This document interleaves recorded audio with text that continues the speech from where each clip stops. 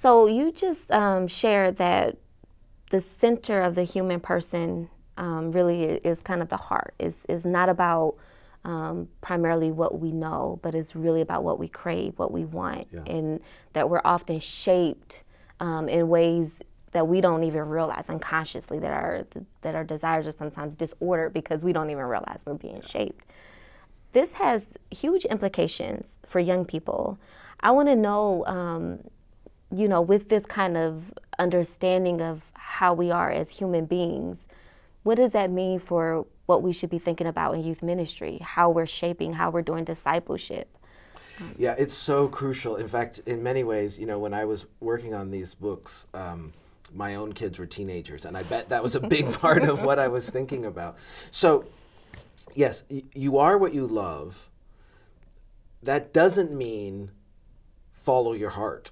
It doesn't turn into chase your bliss.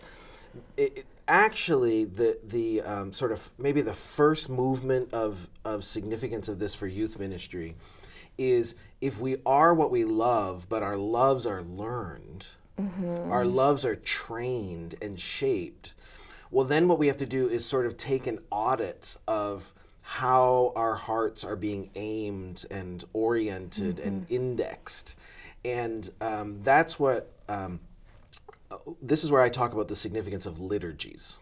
So for me, liturgies, think of liturgies with a small l as love-shaping practices. So liturgies are these social, communal, formative rituals that aren't just something that we do, they do something to us. And they are sort of loaded with a vision of the good life, of what the happy life looks like, so that when you give yourself over to these liturgies, you don't even maybe realize that you are learning to love something in a certain way. So I actually think maybe the first implication for youth ministry is helping young people to see that all kinds of cultural rhythms and routines that they're immersed in, that they just take for granted, actually are liturgies.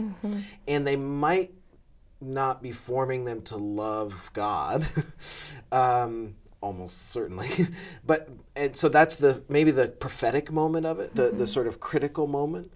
But then I also hope that the constructive moment is, well, what this means is the gift of youth ministry is not just informing young people's intellects, it's inviting them into the rhythms of the gospel and realizing that formative practices might actually be exactly what young people are looking for. Young people might not be looking for liberation from liturgy. They might be looking for liberating liturgies. And I hope that's what a youth ministry could offer.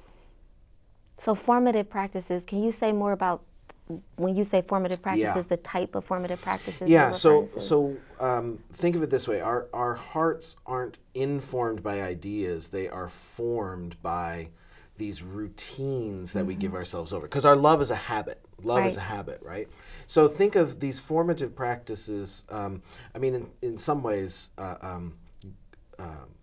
the practices of consumerism are examples of liturgies, right? That are training our hearts in certain ways. But then the sort of countermeasures might be the disciplines of service that we can invite young people into, to love our neighbor, to show hospitality to the refugee. Those are activities that invite them to not just do something, but there's also something being done in them by the Spirit of God, one hopes.